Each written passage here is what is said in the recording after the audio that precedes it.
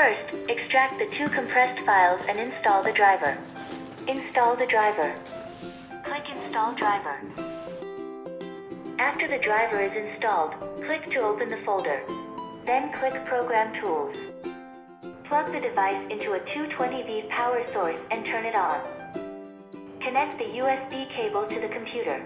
After the connection is successful, the following interface appears, and the computer screen shows that an ADB device is found.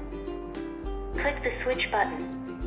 The function of the Switch button is to switch the device to the refresh mode. After the switch is successful, the device will be restarted. At this time, a loader device will be displayed, indicating that the device has entered the refresh mode. Click the Upgrade Firmware button. Select the encoder format firmware.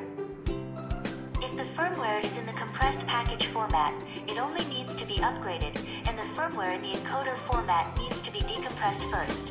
Open the ING file and wait for it to load. Click Upgrade, and the downloaded file time will be displayed.